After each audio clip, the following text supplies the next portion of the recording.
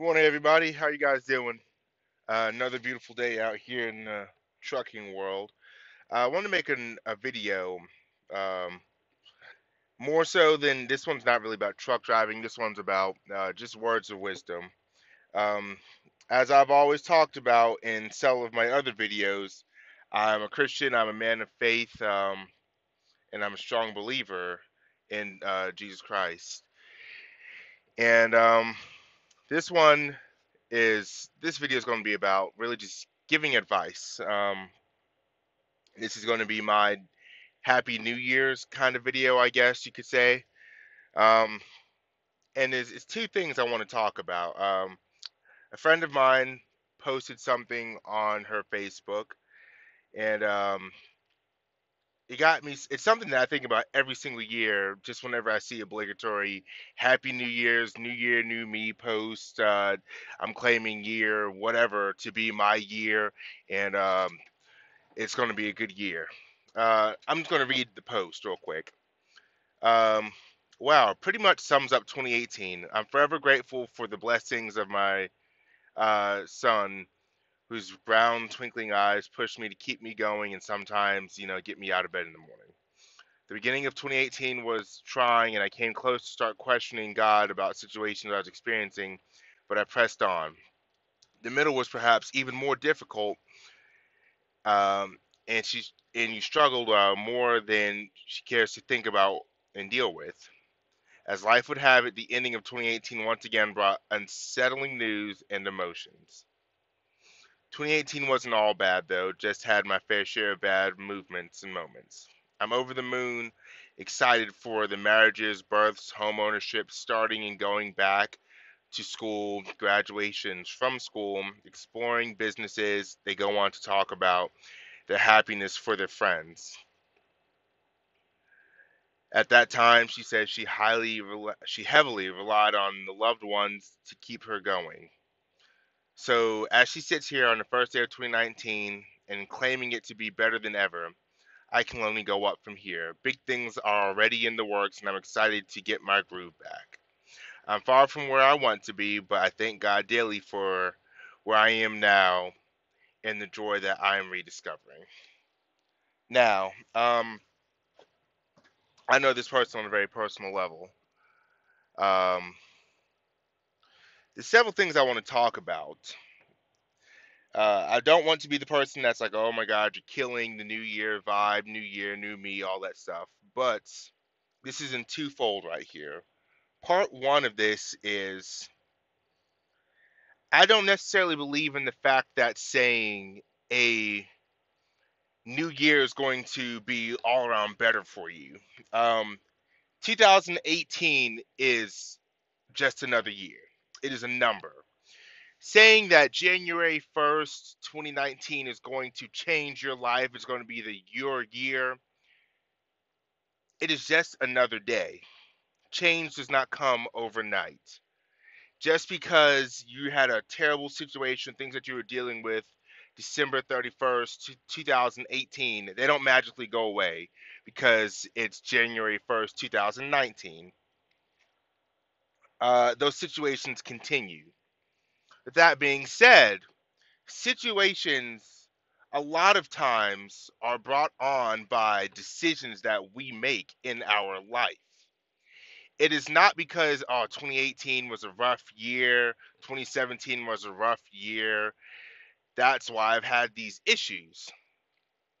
These issues, yes, sometimes they are just spiritual warfare that the devil is throwing wrenches in your life, testing you, and it's a test of your faith in your walk with Christ. But oftentimes it is also because of the decisions that we made. Um, I'm not going to go into detail talking about said person's post, but I can say a lot of the things that that person was doing caused those issues. So, yes, 2018 might have been a trying year for you or whomever is watching this video, but take a second to think about what actions did I personally take that may have caused these different various situations. You might say, for another person, 2018 was a year of financial struggle for me. I didn't have the money for this, I didn't have the money for that. Money didn't seem to come my way. All right. But if you take a recap over the year, you're spending money on things you don't need, that don't need to spend money on. Let's say you went out and you said, I'm treating myself. I'm going to buy myself a new motorcycle, Honda CBR 1000 double R with all the works, full exhaust system. Yet you knew that you're not in a spot financially to be able to really make that decision and be able to afford everything else you have going on in your life.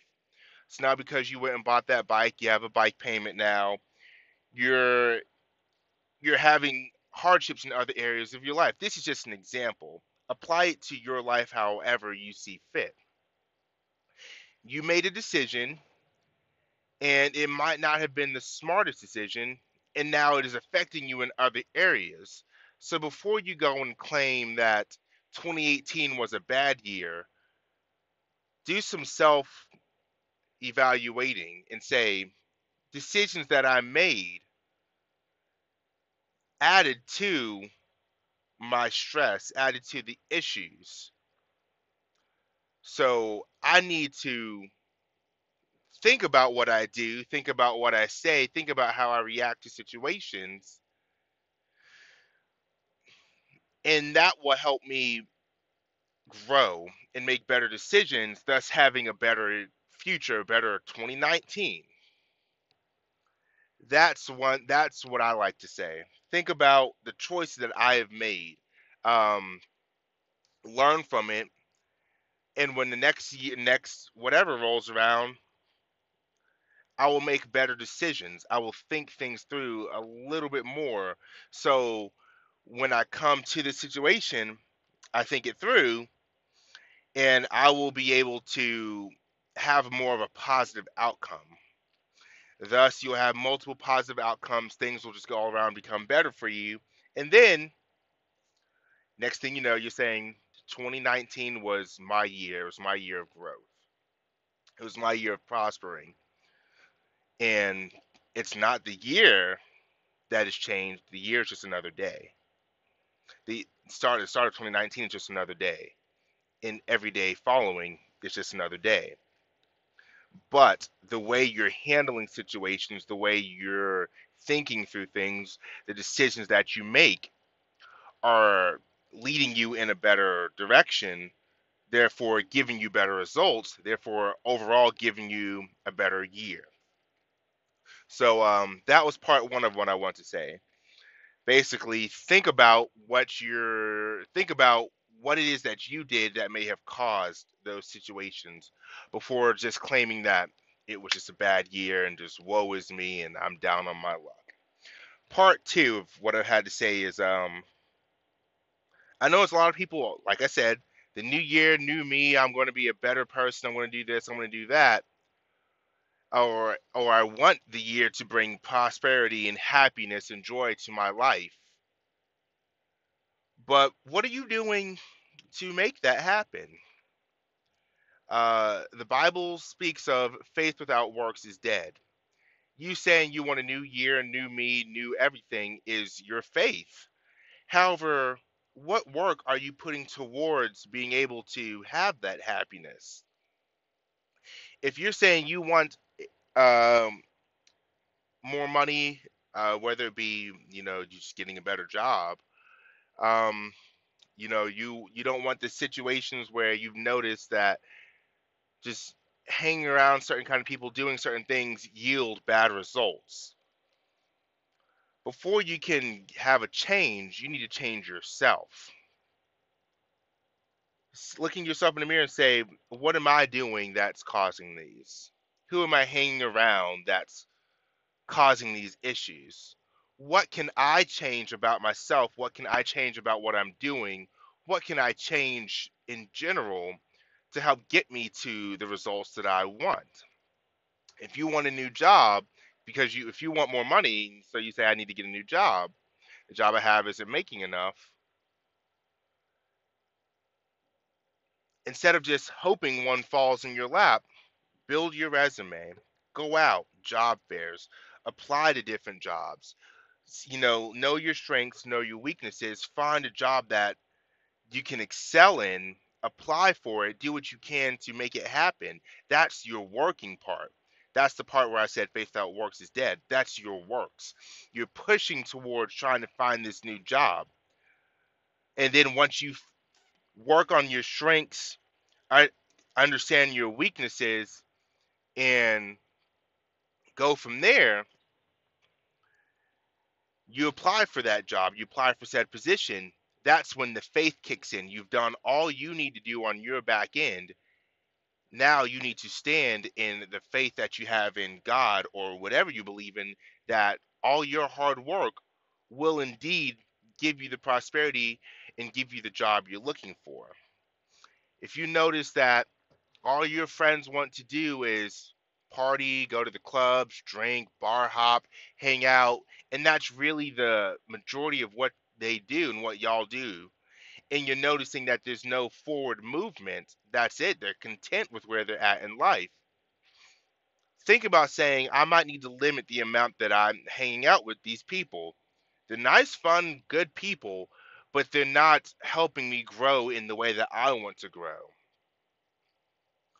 So if you're consistently hanging around, plucking around with chickens, but you want to soar like an eagle, if all you want to do is hang around with chickens, you'll never learn how to soar like an eagle, because your mindset is that of a chicken, because that's all you want to hang out with. If you don't change your environment, come out of your comfort zone to step into something new, to try to make yourself grow, you're not going to grow. So I implore you guys to look at your situations, take a hard look at yourself in the mirror and be honest and say, what can I cut out? Who can I cut out? What can I do differently? What can I do as the working part of this equation, so I can set myself up for success in whatever area I want to succeed in? So when I do what I need to do and set myself up, I will go and push for it, and I will have faith in God or faith in whatever you believe to make to allow that change to happen. And you'll start noticing, once you get past this whole saying but actually doing it and actually making legit changes, you will notice that your life, your situations, your circumstances begin to change for the better.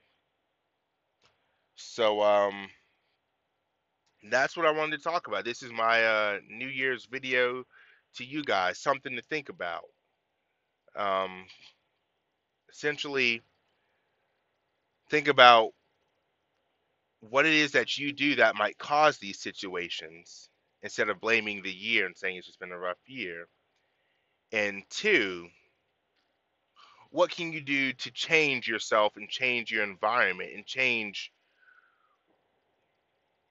just what can you change in your life to help get you to the next level?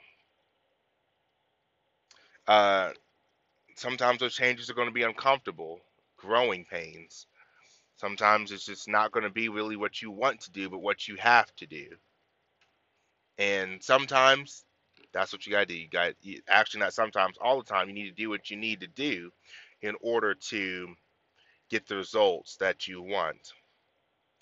All right, so that's it for this video. I hope you guys have a great day, great rest of the week, and I hope you had a great New Year's. And I hope everything works out for you the way that you want it to. But before you can expect it to work out for you the way you want it to, remember, you need to do the legwork. You need to evaluate yourself and evaluate your situations and evaluate what you're doing and just your life, and make changes, make actual changes, and be consistent with the changes and hold tight to them. And I promise you, things will get better for you. They will. All right. As always, like, comment, subscribe. and I'll come at you guys with some newer videos. I know I said I wasn't gonna make any more videos in the truck because that's what the company said, but you know it's cold as all get out outside right now. I'm at a rest area. There's nowhere else for me to go, and I really felt it pressing in my heart and in my soul to make this video. So I'm sitting still, not driving, not doing anything. I'm legit just on a break. So this is me talking to you guys, giving y'all a little bit of wisdom for the New Year's. All right. Have a wonderful day. Be blessed, and look forward to making more videos for you guys.